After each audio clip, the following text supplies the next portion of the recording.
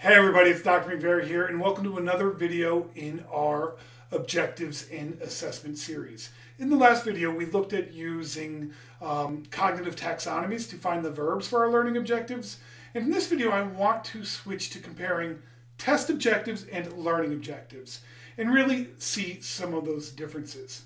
Now, test objectives, they have to be measurable and accessible, but they're independent of a learning activity.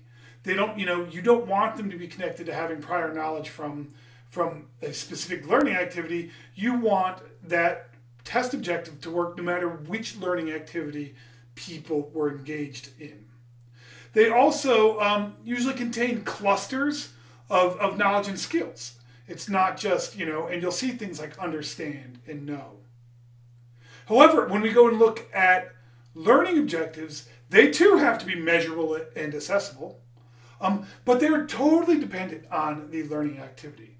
So for example, I would say read a chapter and summarize the main idea versus a test objective might be able to say, understand the importance of main ideas.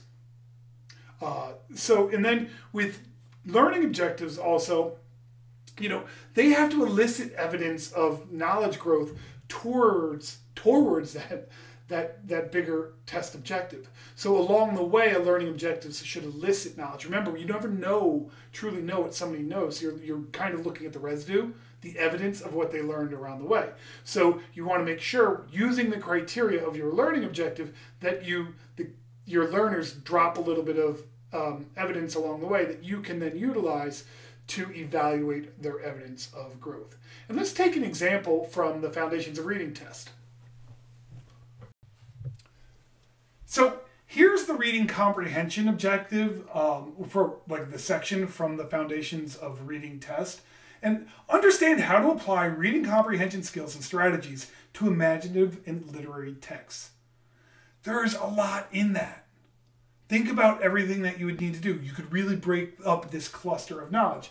And in fact, they even do and break it down into kind of sub-test objectives. And one of those would be use of comprehension strategies to support effective reading, giving you examples like rereading, visualizing, reviewing, self-monitoring, and other metacognitive strategies. Those are still test objectives.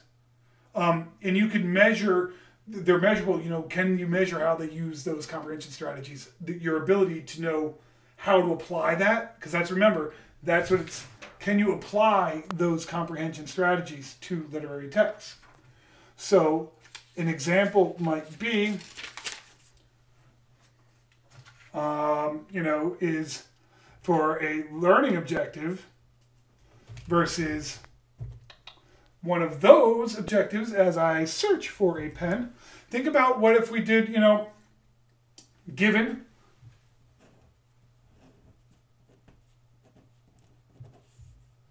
a reading summary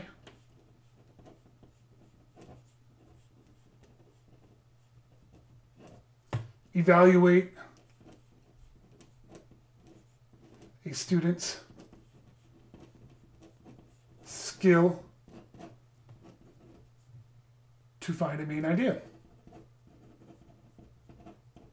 There is a very specific learning objective, and often they're not, but when you think about it, here's the condition, our criteria, what's a skill I'm trying to, what skill am I trying to measure? The ability to evaluate a student. And what knowledge would then be measured, would I be looking for? How well, that to find main ideas. So in that learning objective, we have all of those bits and pieces. Now you could have just said, evaluate a student's skill to find a main idea. But oftentimes when you give that criteria, it connects it back to the dependence of the learning activity.